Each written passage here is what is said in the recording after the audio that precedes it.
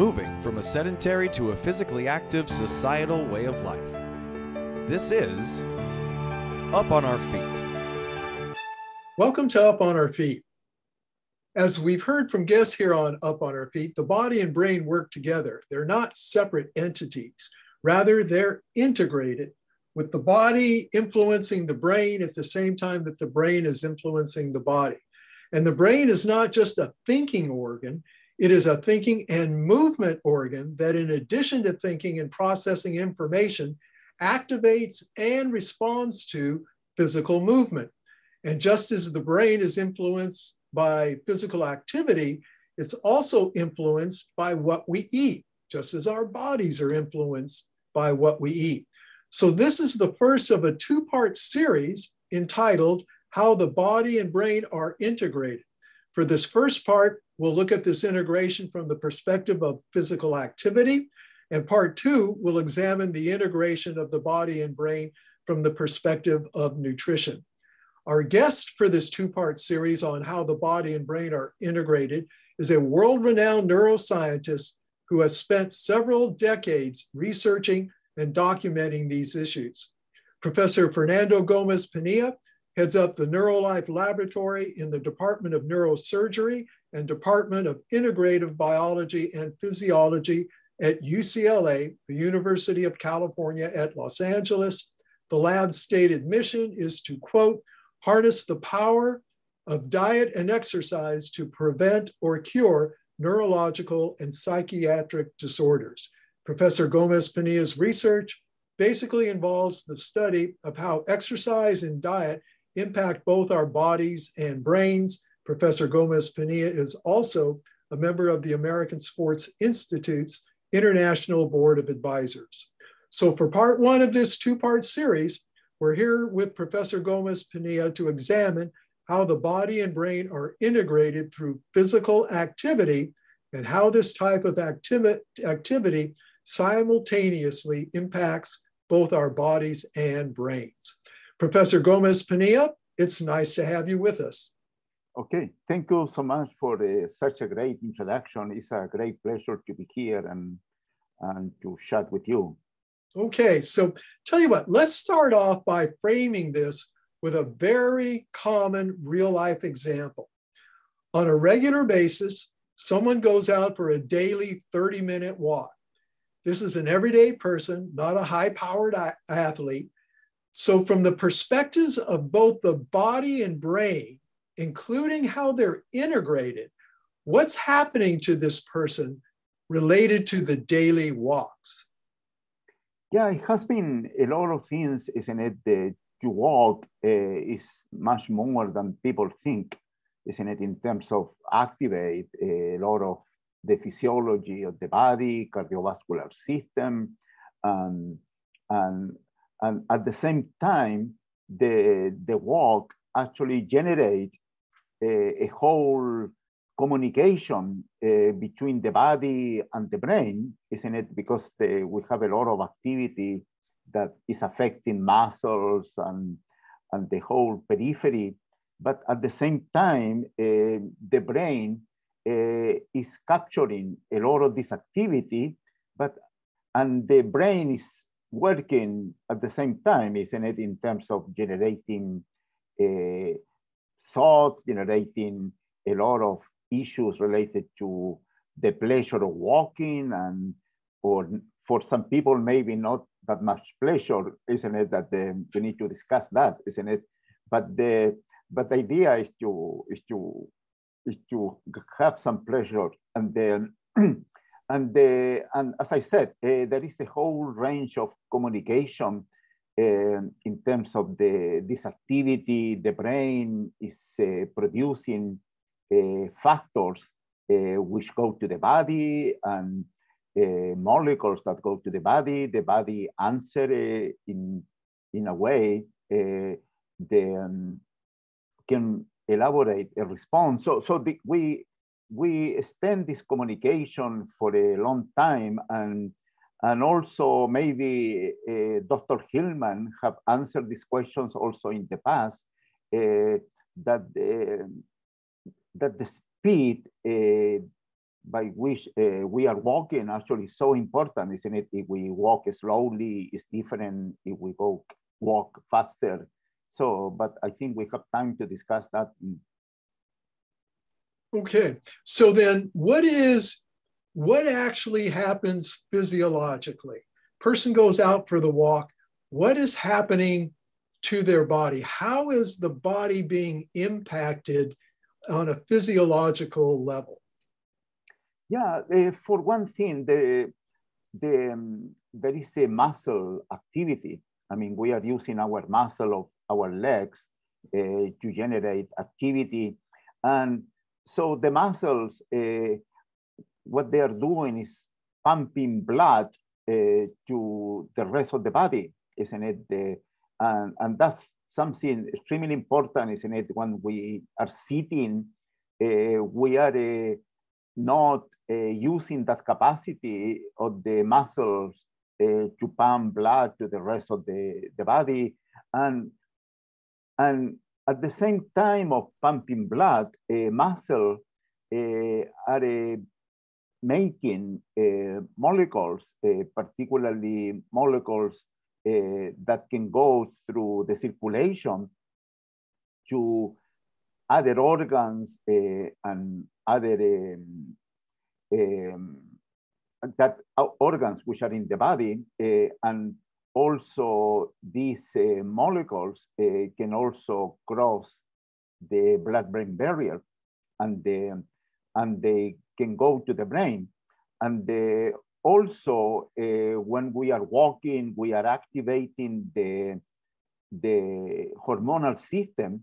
The hypothalamic pituitary system is sending hormones, isn't it, to the rest of the body, and there is a whole orchestration of hormones. Also, the body, when we are walking, is something very important that people should consider. We are activating several systems. One of them is the gastrointestinal tract, isn't it? Our stomach, esophagus, and everything. And for one simple thing, this walking is activating a lot of processes that are related to digestion of food, isn't it? And can initiate a lot of events related to this. So there are an incredible number of things. On the simple side, isn't it? People also can have some type of stimulation to go to the bathroom, which actually is very important, isn't it? If people have been sitting for a long time, especially when they are becoming senior, they need some type of stimulation for that, isn't it? So also we are activating the immune system, so which is extremely important, isn't it, to keep our body healthy.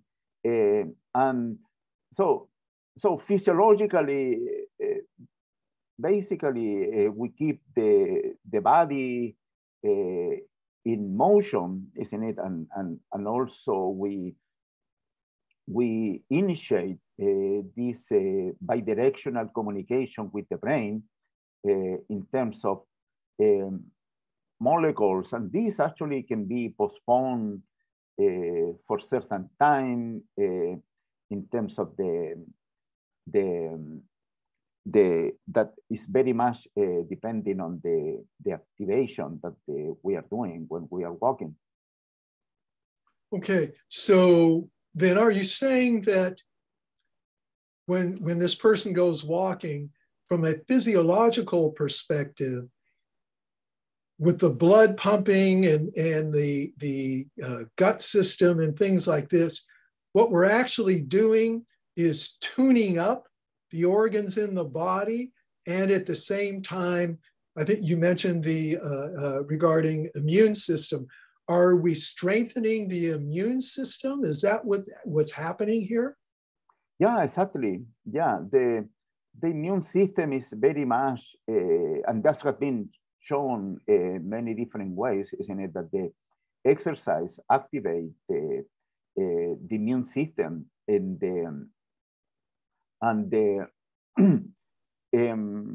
we are tuning the immune system, and exercise has been known also to create some type of immunity, isn't it, for many disorders, and also in the times of the COVID-19, this has been a very important issue, because at the beginning of the pandemic, isn't it, people tended to be in isolation, and certainly that was an issue, isn't it, that the immune system can be pain for all of this.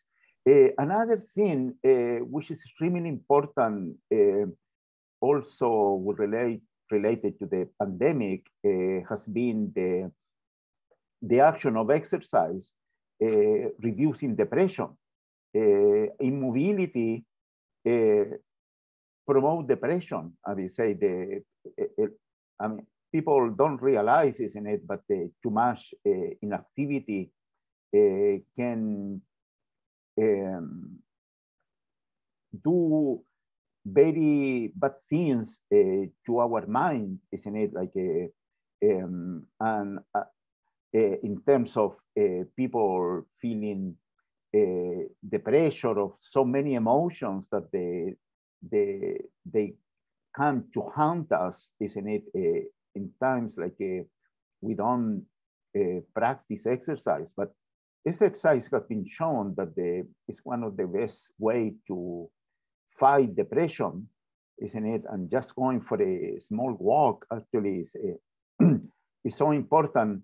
Another important physiological event that we are going to be discussing in a separate interview is this communication between exercise and foods, because actually exercise also seems to reduce the negative effects of certain diets, and also exercise have been shown to boost the effect of good diets.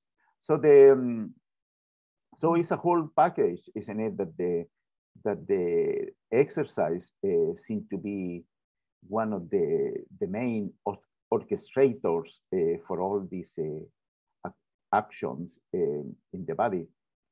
Okay, so the walking, the physical activity sends the blood to the organs, including hormonal issues here, and they fine-tune the organs. They strengthen the blood flow, strengthens the immune system. What happens with exercise when the blood goes to the brain? What's the actual process of how it impacts the brain? Yeah, so the blood, is so important, isn't it? Because blood, what it does is to carry oxygen to tissues, including the brain, and also blood carry the nutrients from different parts of the body, and these are extremely essential things. And that was perhaps one of the first aspects that we learned about the action of exercise on the brain, that exercise was increasing the blood supply to many brain regions. So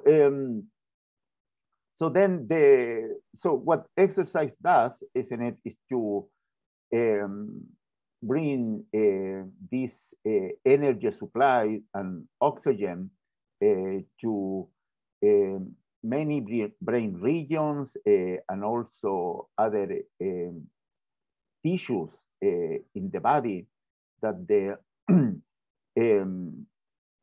which is extremely important, isn't it, for the dynamic and the maintenance of these regions. And also, I have to tell you, it's also known that people who are sedentary for a long time, I mean, you may know about this. There is a principle that applies to many things, and also to the action of exercise, which is use it or lose it, isn't it?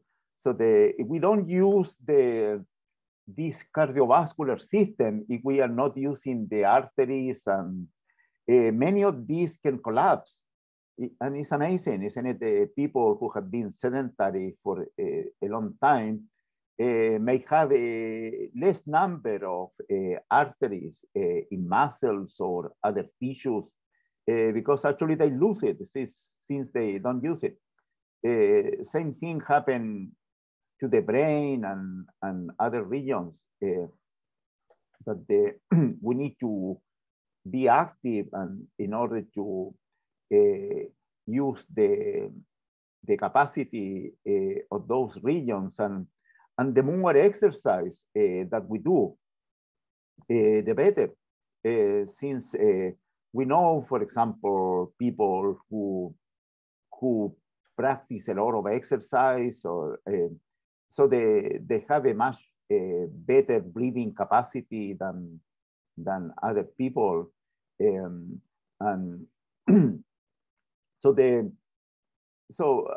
and also you may notice, isn't it, like people who practice exercise get less tired than other people, can have much more capacity, they look younger and more dynamic and everything. So it's so exercise is the main orchestrator for all of these, and that's actually also how is perceived the action of exercise and activity during evolution, isn't it? Because of when we evolve, isn't it, from primitive men, and I mean, exercise was extremely important in order to develop a body that was high capacity for many activities, and also healthy in order to resist diseases and that could cope, isn't it, with a lot of the challenge that we have in our life. Okay. You were talking about, we start off talking about what happens when somebody's physically active, and then you were talking about use it or lose it, and talking about people who are just the opposite, where they hardly get any physical activity at all. And you once wrote a paper a number of years ago called Revenge of the Sit. And this was about, if you will, how sitting or sedentary behavior takes its revenge on human beings being ever more sedentary. So is that what you're talking about here, where all those positive things that you were mentioning for the person who goes out and gets their daily activity, just the opposite happens to people who are sedentary, and this is the revenge of the sit or sedentary behavior, yes? Exactly. Yeah, that's the idea, isn't it? That it's basically the principle of use it or lose it in action, isn't it? That our body was built through thousands of years of evolution to be dynamic, isn't it? To be using our legs and everything, and trying to get food, fighting against predator and everything, and that's what our body was built for, isn't it? The fact now that we can get access to entertainment, isn't it? Watching television and also a lot of technology that we don't need to use all the exercise that we were using in the past. Has creating a lot of issues, because what it means, the genes that we have in our body were created or evolved, isn't it, from a very active lifestyle. So our genes actually are based on a high level of activity in order to maintain healthiness. So if we don't have that, isn't it, and now we have the same genes that people have 1,000 of years ago, exposed to a sedentary lifestyle, doesn't make any sense for the genes, isn't it? Because that the genes actually needs activity, and we can see that, isn't it, in our home, and we can see that. I have a German Shepherd, for example, dog, isn't it, that I realize how much activity the animal needs, isn't it? He comes every morning and every night because he wants to go running, and actually, no question, isn't it? His body actually was built to do a lot of exercise, and no question, if that doesn't happen,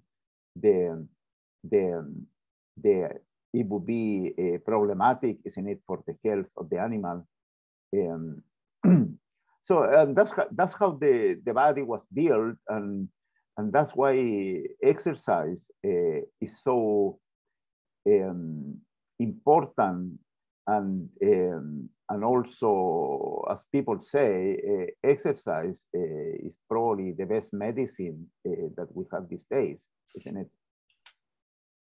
Okay, so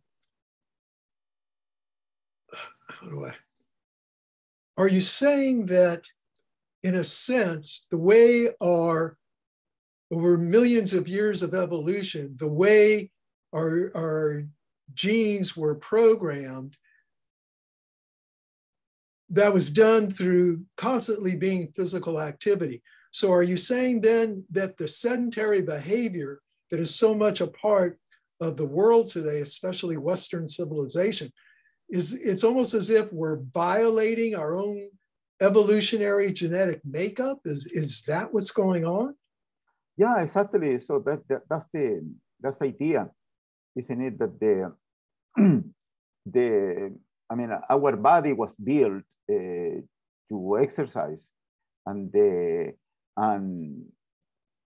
we don't do that, we pay for that, isn't it? That because we are violating our own evolutionary makeup that made our body in that way, and that's very well known already, isn't it? We know now that there are a lot of diseases that are very much related to sedentary lifestyle,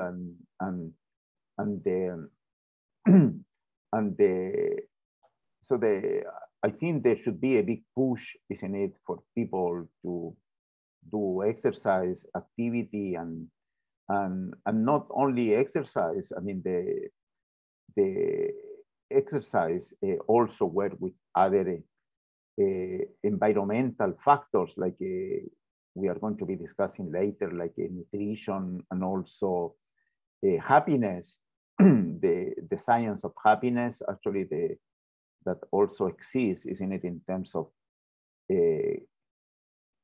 how exercise can be combined with all of these to have good thoughts and to have a lifestyle that can be positive in many different ways. Okay, so then, from a historical evolutionary perspective, we've just been talking about the body and physical activity and its impact, its impact on the body. How did the body and brain, over millions of years of evolution, become integrated? what was the process for how that happened? Or, is that just the way human beings were created? Yeah, that's the that's the beauty of life, isn't it? If we start with the cell, isn't it? We are thinking like millions and millions of years. If there was only one cell that started dividing and communicating with other cells. That's in the same way, isn't it? When the creation of life meant that there should be a full integration of cell activity and by the many cell components of any entity. And that's how it happened. And now when we have our organism composed of the brain, different tissues, different organs, and everything. It's kind of silly to think about this, but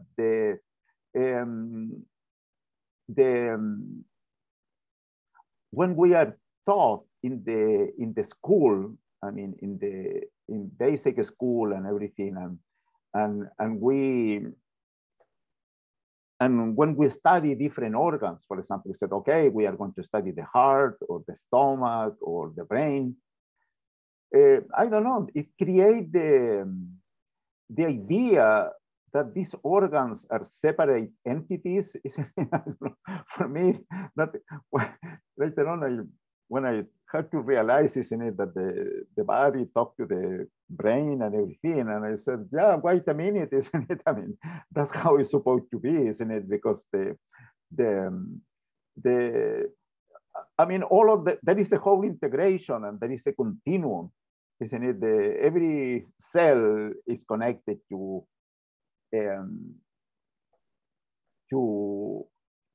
other cells and other tissues and everything, and that's extremely important because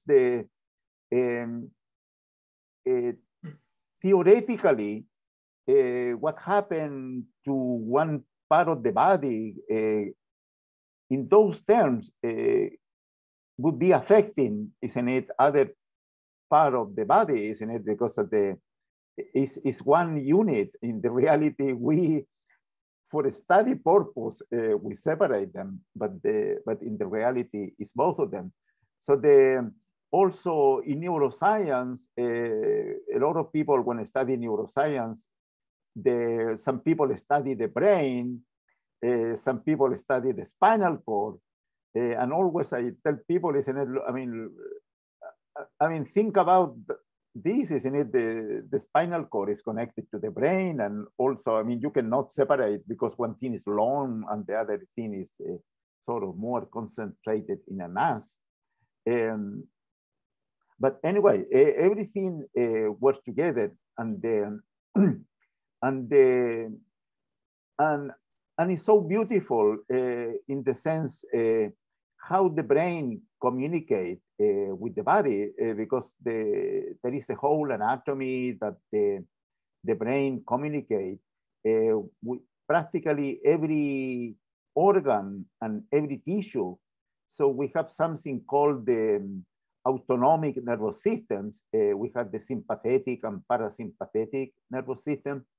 And this is a system which, for most of it, is autonomic, that we don't have a conscious that we are using the system. However, we know when we are not using the system, isn't it? When we get sick, isn't it? When we have a stomach poison, or we have some type of depression that can be created by different organs, isn't it? But there is a very perfect connection. So we have this autonomic nervous system. We also have the hormonal system. So we have the brain and the hypothalamus, pituitary gland, that is releasing hormones through the circulation to the whole body. We also have the immune system. So we have the immune system that is releasing immune molecules, isn't it, to the whole body, that very much in connection to the brain and the body. So there is a perfect communication, and also I think everyone had heard about the microbiota, isn't it, the bacteria, that we like it or not, we have about, each person has about 5 pounds of bacteria in the body, and we need them.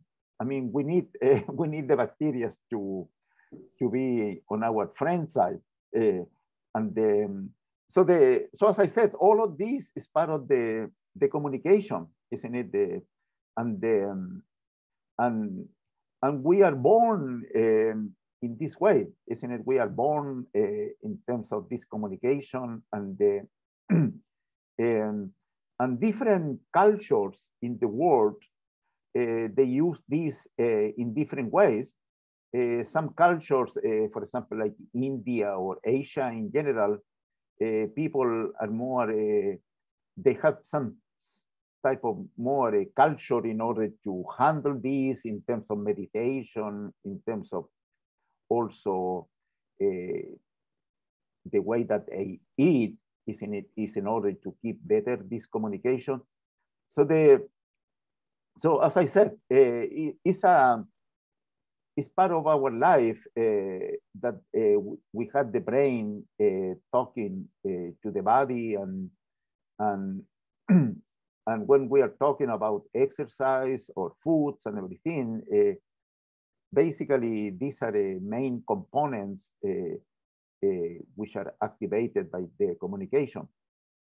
Okay. Final question. From all your years of research and all the papers you've authored and co-authored, from a big picture perspective, what's the big message, the big takeaway, the major conclusion you've come to from all your work regarding physical activity and the brain? Yeah, it's perhaps what we are discussing now. When I started working on exercise many years ago, I have a lot of questions, isn't it, how the exercise could affect the brain. But later on, I start to realize, isn't it, that in order to understand that, we need to broaden our perspective, isn't it, in terms of we need to consider the body, we need to consider everything. So I think the main learning issue on all of this is try to come up with some type of model, isn't it, how the brain communicate with the body, and how exercise can be connected to this equation, and not only exercise, how exercise can also be integrated with foods, can be integrated with emotions, and can and can be modulated, isn't it, on daily basis, in order to perform life in the way that we want it, isn't it? I mean, being on the healthy side and on the happy side. So as I said, coming back to the question again, is try to understand all of this integration in terms of the body talking to brain and talking to all of these components that I mentioned to you already. Okay. Professor Fernando Gómez-Pinilla of the University of California at Los Angeles, thanks for being with us on Up on Our Feet. Thank you so much for having me, and it has been a great pleasure to be here.